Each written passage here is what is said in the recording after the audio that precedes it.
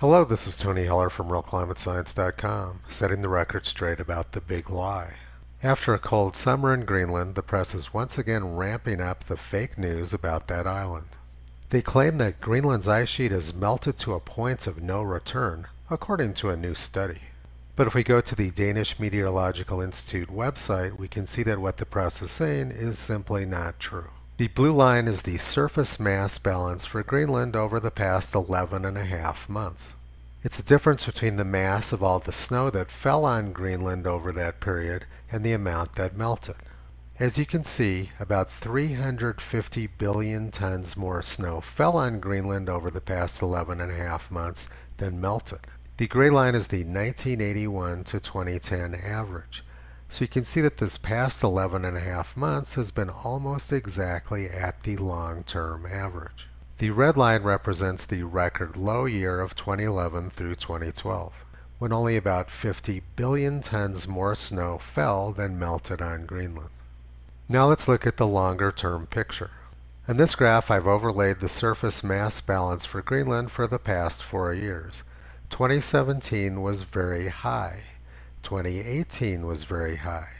2019 was at the low end of normal, and 2020 is almost exactly normal. So if we summed the last 4 years up, we would see that the mass gain of ice on Greenland since 2016 has been above normal.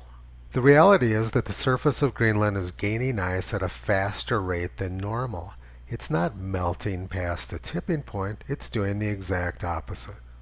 Put quite simply, the reports in the press are untrue. They are the exact opposite of what's going on in Greenland.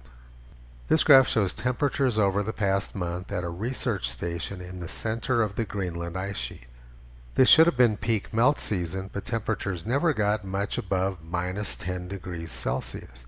You're not going to melt much ice at those temperatures. So we know that on average, Greenland's surface gains about 350 billion tons more ice every year than melts. So what happens to all of that excess snow and ice? Because there's such a large excess of snow in the interior of Greenland, it forms massive glaciers which flow to the sea. And when the glaciers arrive at the sea, large chunks of ice break off and form icebergs. This is what sank the Titanic in 1912. Then climate alarmists photograph the ice breaking off and they say, "The glacier is collapsing, the glacier is collapsing." These people are worse than Chicken Little. At the end of 2018, National Geographic reported on Greenland's unprecedented ice loss. And then, a few weeks later, National Geographic reported that Greenland's most famous glacier, the Jakobshavn Glacier, was actually growing. But that didn't mean melting was over. So some glaciers are growing in Greenland, and over the past 4 years, ice has been accumulating on the surface at a faster than normal rate.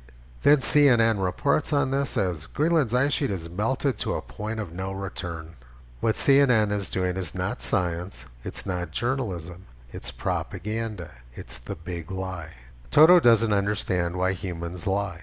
He understands that a functional civilization depends on good science, and telling the big lie is the exact opposite. You can visit Toto on the web at realclimatescience.com.